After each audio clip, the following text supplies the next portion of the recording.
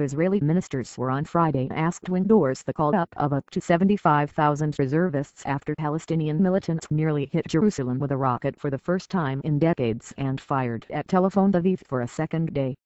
The rocket attacks were a challenge to Israel's Gaza offensive and came just hours after Egypt's prime minister, denouncing what he described as Israeli aggression, visited the enclave and said Cairo was prepared to mediate. Israel's armed forces announced that a highway leading to the Gaza Strip and to roads bordering the enclave would be off limits to civilian traffic until further notice. Tanks and self-propelled guns were seen near the border area on Friday, and the military said it had already called 16,000 reservists to active duty. Prime Minister Benjamin Netanyahu convened senior cabinet ministers in Tel Aviv after the rockets struck to decide on widening the Gaza campaign. Political sources said ministers were asked to approve the mobilization of up to 75,000 reservists, in what could be preparation for a possible ground operation. No decision was immediately announced, and some commentators speculated in the Israeli media the move could be psychological warfare against Gaza's Hamas rulers. A quota of 30,000 reservists had been set earlier. Israel began bombing Gaza on Wednesday with an attack that killed the Hamas military chief. It says its campaign is in response to Hamas missiles fired on its territory. Hamas stepped up rocket attacks in response. Israeli police said the rocket fired from Gaza landed in the Jerusalem area, outside the city, on Friday. It was the first Palestinian rocket since 1970 to reach the vicinity of the Holy City, which Israel claims as its capital, and was likely to spur an escalation in its three-day-old air war against militants in Gaza. Rockets nearly hit Tel Aviv on Thursday for the first time since Saddam Hussein's Iraq fired them during the 1991 Gulf War. An air raid siren rang out on Friday when the commercial center was targeted again. Motorists crouched next to cars, many with their hands protecting their heads, while pedestrians scurried for cover in building stairwells.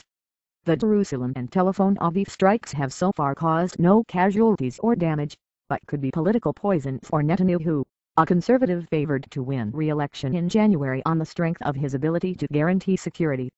The Israel Defense Forces will continue to hit Hamas hard and are prepared to broaden the action inside Gaza, Netanyahu said before the rocket attacks on the two cities. Asked about Israel massing forces for a possible Gaza invasion, Hamas spokesman Sami Abu Zuhri said, "The Israelis should be aware of the grave results of such a raid and they should bring their body bags." Officials in Gaza said 28 Palestinians had been killed in the enclave since Israel began the air offensive with the declared aim of stemming surges of rocket strikes that have disrupted life in southern Israeli towns. The Palestinian dead include 12 militants and 16 civilians, among them 8 children and a pregnant woman. 3 Israelis were killed by a rocket on Thursday. The Hamas source said the Israeli Air Force launched an attack on the house of Hamas's commander for southern Gaza, which resulted in the death of 2 civilians, 1 a child. Solidarity visit. The solidarity visit to Gaza by Egyptian Prime Minister Hisham Kandil, whose Islamist government is allied with Hamas but also party to a 1979 peace treaty with Israel, had appeared to open a tiny window to emergency peace diplomacy. Kandil said, "Egypt will spare no effort to stop the aggression and to achieve a truce." But a 3-hour truce that Israel declared for the duration of Kandil's visit never took hold. Israel said 66 rockets launched from the Gaza Strip hit its territory on Friday and a further 99 were intercepted by the Iron Dome anti-missile system. Israel denied Palestinian assertions that its aircraft struck while Kandil was in the enclave. Israel Radio's military affairs correspondent said the Army's Home Front Command had told municipal officials to make civil defense preparations for the possibility that fighting could drag on for 7 weeks.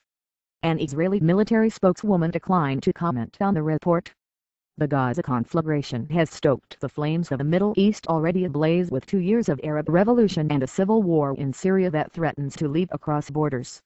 It is the biggest test yet for Egypt's new president Mohamed Morsi, a veteran Islamist politician from the Muslim Brotherhood who was elected this year after last year's protests ousted military autocrat Hosni Mubarak. Egypt's Muslim Brotherhood are spiritual mentors of Hamas. Yet Morsi has also pledged to respect Cairo's 1979 peace treaty with Israel, seen in the West as the cornerstone of regional security. Egypt and Israel both receive billions of dollars in U.S. military aid to underwrite their treaty. Mursi has vocally denounced the Israeli military action while promoting Egypt as a mediator, a mission that his prime minister's visit was intended to further. The Palestinian official close to Egypt's mediators told Reuters Kandil's visit was the beginning of a process to explore the possibility of reaching the truce. It is early to speak of any details or of how things will evolve. Hamas fighters are no match for the Israeli military. The last Gaza war, involving a 3-week-long Israeli air blitz and ground invasion over the New Year period of 2008 to 2009, killed more than 1,400 Palestinians, mostly civilians. 13 Israelis died. Tunisia's foreign minister was due to visit Gaza on Saturday to provide all political support for Gaza. The spokesman for the Tunisian president, Moncef Marzouki, said in a statement. The United States asked countries that have contact with Hamas to urge the Islamist movement to stop its rocket attacks. Hamas refuses to recognize Israel's right to exist.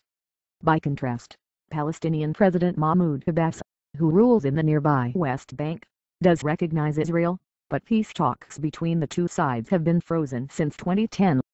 Abbas's supporters say they will push ahead with a plan to have Palestine declared an observer state rather than a mere entity of the United Nations later this month.